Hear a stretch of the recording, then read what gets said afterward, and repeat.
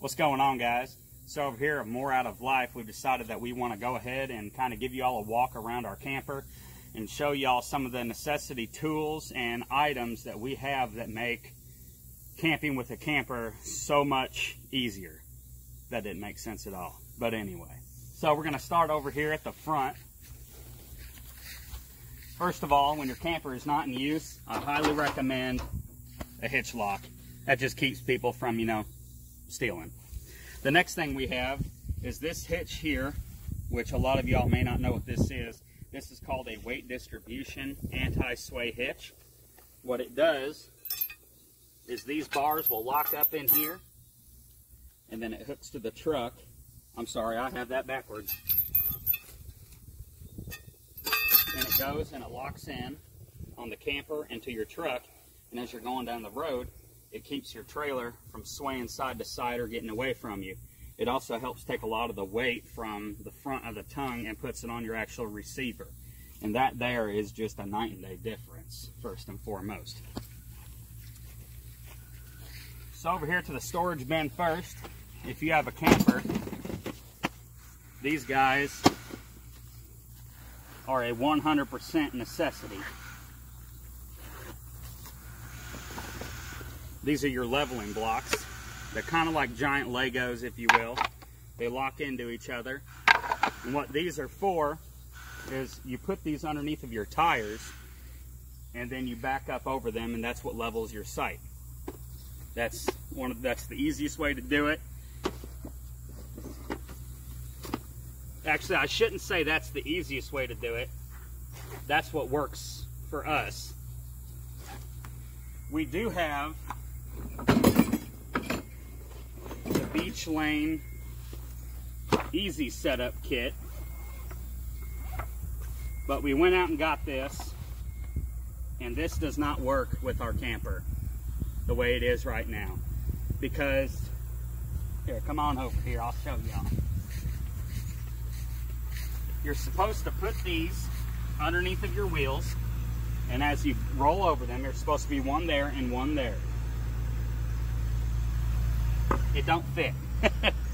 So we'll use these for the next camper we get.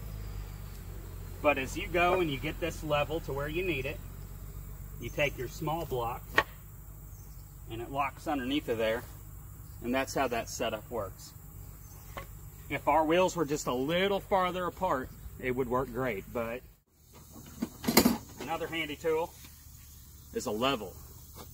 I've got another system in there we'll show you here in a few minutes as to how it works. But a level, first and foremost, you've got to have.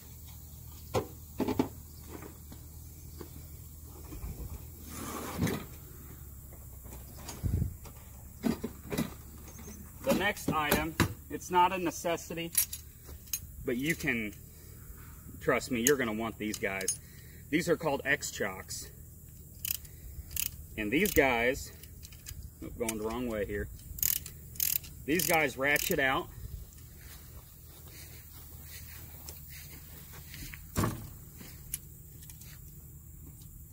And they go between your wheels like so.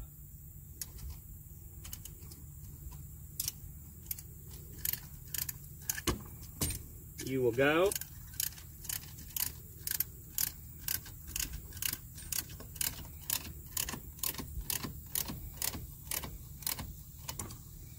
And you put them in between there and you cinch them down. By doing this, you have no rotation between either one of your tires. And there's an X-Chock that goes between both wheels on each side. That there, like I said, that is not a need. That is definitely a want, but it comes in so much handy. That didn't make sense at all. You know what I mean. So these things are great. It helps whenever you have everything stabilized. That's that extra amount of protection that you have for whenever you're walking around in the camper, you don't feel it move at all or anything like that. So that comes in handy, and it's well worth the investment. And these are name brand X-Chocks. You don't have to get name brand, guys. They make other things that may be a little bit cheaper that do the exact same job.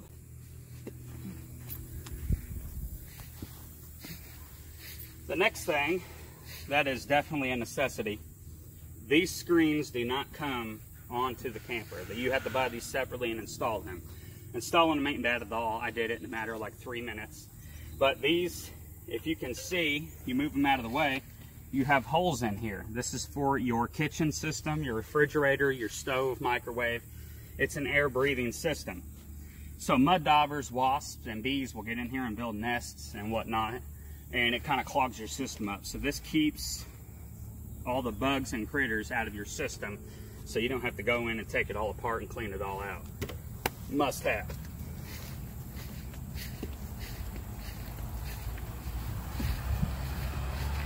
All right, I'm gonna wear gloves for this part, guys, because this is where all your main water line and your sewage stuff hangs out. We have, if you come over here, we already have a built-in sewer hose that is here in our bumper. But from doing a lot of research, I found a better system that's more durable that I like a lot better.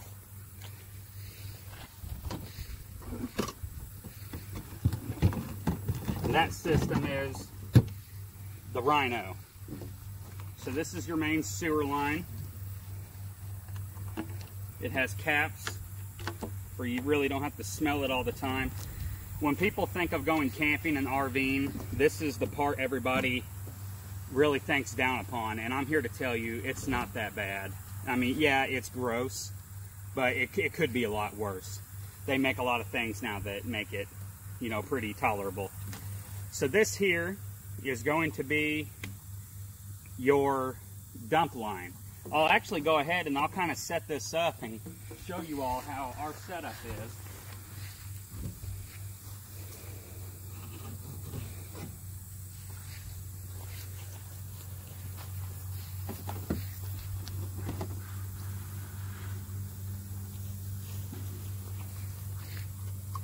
The first piece of equipment that comes off of my rig is the clean out elbow. So what this does here, this is not necessary. This is just tools that we found that work best for what we have going on. So this snaps into here, and then I have another on and off valve. That's gonna go and snap in there. And then you take your cap off, and that snaps in just like that. So I'll walk through how all this works. If you come down here, come on down. This handle that is black is your black water. Your black water is your sewage and waste. Over here is your gray water valve. That is all your shower and your sink. So it's your cleaner of your disposable water. You always want to dump your black water first, and then you dump your gray. That kind of cleans everything out. But to make things in your black water tank more bearable, you have your specific black water rinsing hose out.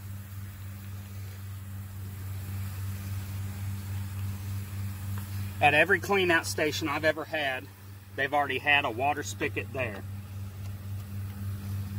So you're gonna hook this up into there, and then as you turn water on, you turn this valve on, and then it shoots water up in here.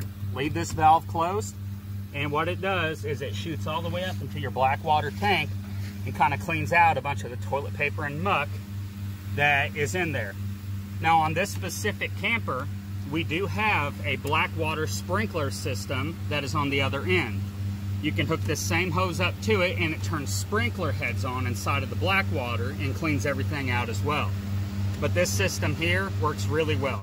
All right, the other piece of sewage item that you have to have, you don't have to have it, but if you travel out of different states, then this is definitely required in some parts. This is what's known as the stinky slinky holder. If I could get this thing open.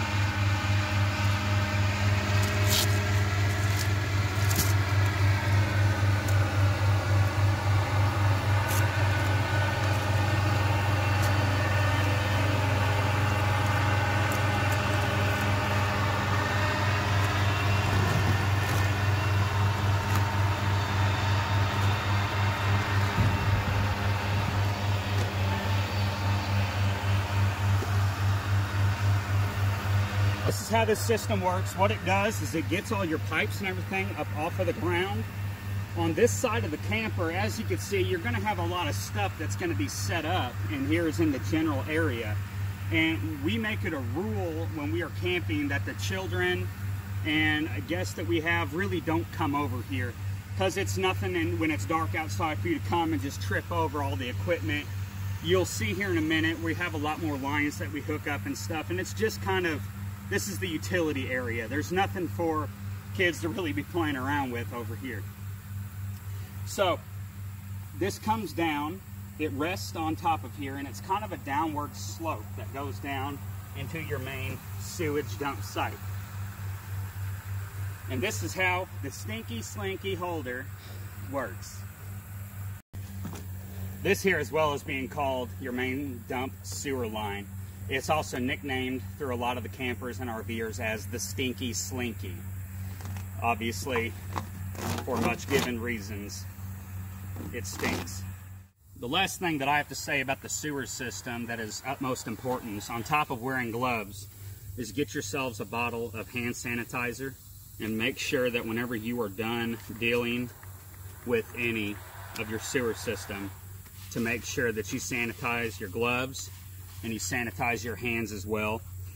The last thing you want to do is be out camping and catch some nasty disease, you know, because you are dealing with human waste, and that's, Lord knows. We're going to move on to the electrical system of hookup. This RV that we have, or camper, however you want to refer to it, is a 30 amp unit. So coming off of, whenever you pull up to a site, you're going to have an electrical box and your water hookup, and sometimes if it's full hookup, you'll have sewer piping there as well. We've already covered the sewer pipes. So what's going to happen, this is a surge protector. A lot of people do not use these, but it's almost a necessity if you're going to be camping a lot to make sure you get one of these guys. They are a little pricey, but it's just that much added protection, because the cost of something breaking in here because of a power surge or lights out, anything like that, is just really expensive. So the first and foremost, you got your 30 amp hookup to this guy here. It'll hook up inside of your power connection, and then from there you have your main power line that hooks up into there.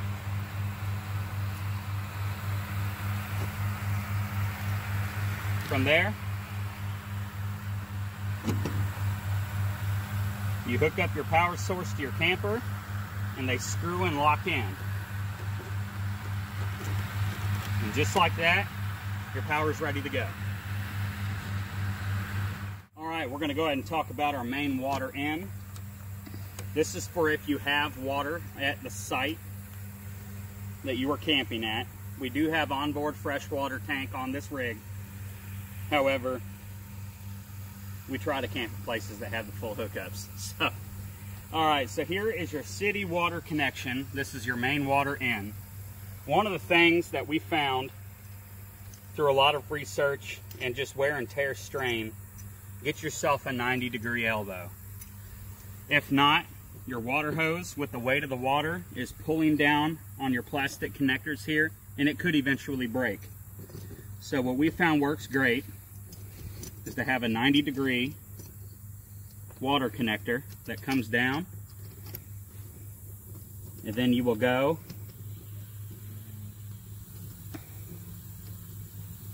and hook your water up. Follow your line over to where your water source is going to be at, and from here we have a water filter. These last a long time, guys, they really do. So this isn't one thing that you have to buy, you know, every single time you go out. One of these ought to last you 2 seasons or so.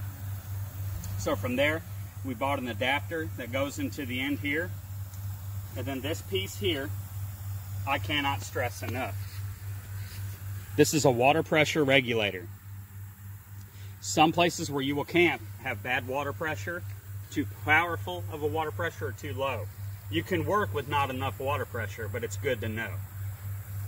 So what you will do here is if it has too much water pressure built up going into your camper, then it'll blow out the pressure here and then try to regulate you the best that it can. This whole system will hook up into your water spigot that's there at your campsite. And then as soon as you turn it on, you'll see this raised up to about 40 to 45. That's my goal pressure. So from here, it tones it down to 40 to 45 pounds. It goes into the RV system. And then at that pressure, you shouldn't have any leaks or problems caused by overpowered water. If you have too much water pressure and it's going inside of your camper, you have the potential to destroy your shower, your toilet, your sink systems, your outdoor shower, anything like that. Every piece of equipment that you have inside is on the cheaper end of things, and they can't hold as much pressure as like your house could, so to say. So that's why it is important to make sure you have a water pressure regulator to make sure that nothing bad is an outcome. As I said before with the sewer system, always make sure you have spare hoses and you have different colored hoses. We had the orange hose set up for our black water, and we have a clean freshwater blue hose. And that's important. You don't want to cross those two guys. The last thing we have to do with the hookups and electrical wise are these extra gaskets. It may not seem like something you would think about, but the last thing you want is a leak spreaking out from your spigot or going into your camper or anything like that. So I bought these. I think I picked these up from Camping World for like $2, and there's 10 gaskets in here. You know, it's just a good thing to always keep on you. All right, in this cubby here, we have our rear jacks for stabilization. It's kind of a good spot just to kind of keep this stuff. You know, there's not much to describe about them other than they're jacks. The other thing I have in here are grease tubes, along with the hitch that you saw at the beginning of the video. You always want to keep a grease gun and grease tubes where you can just grease all those moving parts up. Remember, if it moves, it needs grease.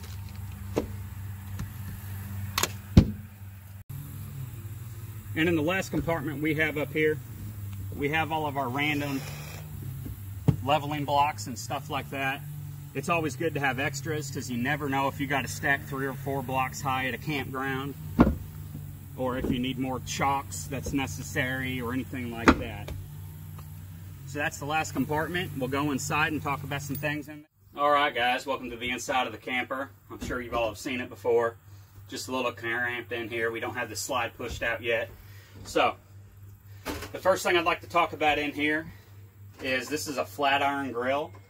You can also get similar items like this called Blackstones, and this is the 17-inch model.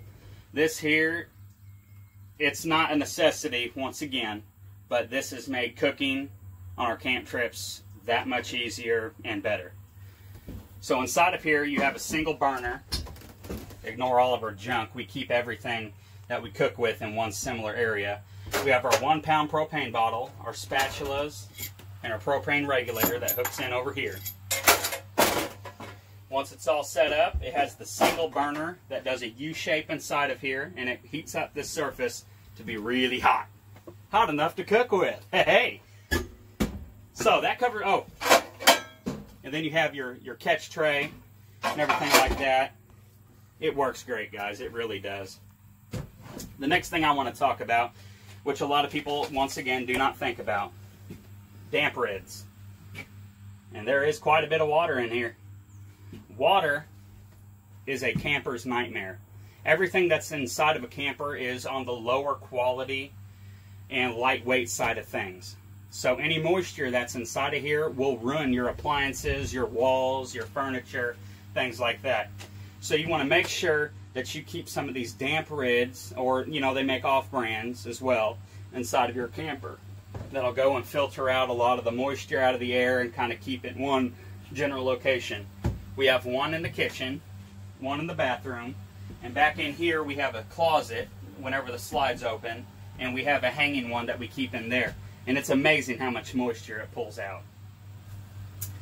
So the next thing we want to talk about is this guy here. Well, actually, let's take this outside and we'll set it up.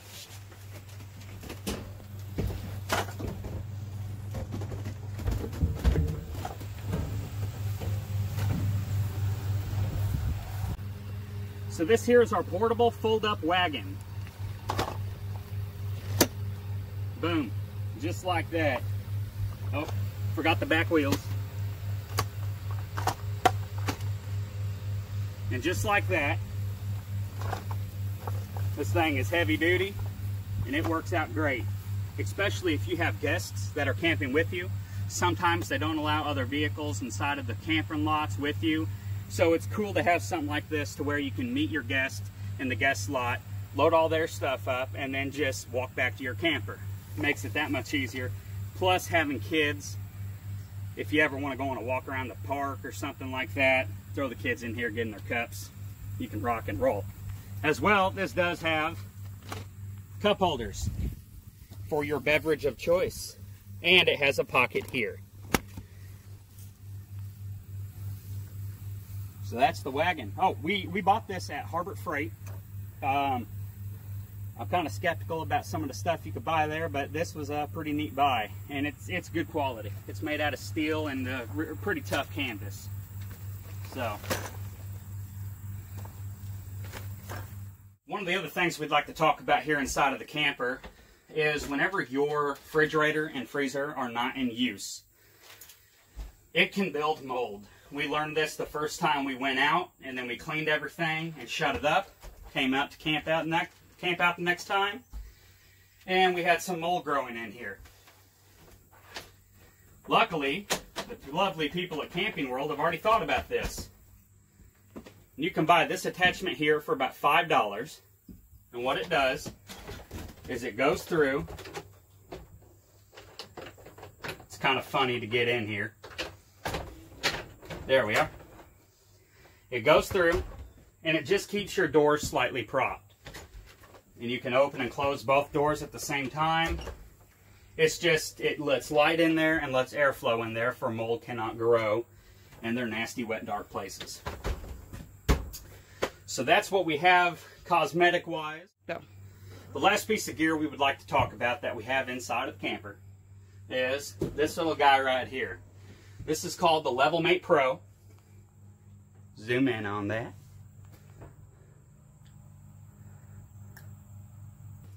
The LevelMate Pro is an electronic sensor that you download an app on your phone, and it tells you exactly how level your camper is. It works out really great whenever your truck is already hooked up to your camper and you're trying to find the best level spot inside of your campground. And all you do, I would show you, but it's not on right now. You pull out your phone, you open up your app, and it automatically tells you how level you are this way, and then how level you are this way. You back forward and backwards to try to find out where your best spot is, and then you press set. So now it knows that this is level and everything like that. That has made setup on campsites so much easier. And that is a piece of equipment I will take with me to the next camper that we would be purchasing. So, we'll meet y'all back outside and we'll wrap this video up. So that was kind of a quick walkthrough of our camper and some of the necessity items that we have found that works best for us on camp trips. In the next camp out to come, Jenny has already said that she'd like to film me kind of setting up and getting everything ready, because we could talk about it here on dry ground all day long, but until you're actually doing it, it doesn't really make a lot of sense. And on the upcoming camp out, we're going to make sure that we film everything to show you how putting up and tearing down goes, where everything's at, and how it all looks when it's all hooked up completely. So thanks for watching, guys. This is kind of a not typical vlog, but hey, I think it's pretty neat to do videos like this and kind of show you what works best for us. Thanks for watching, and we will go from there.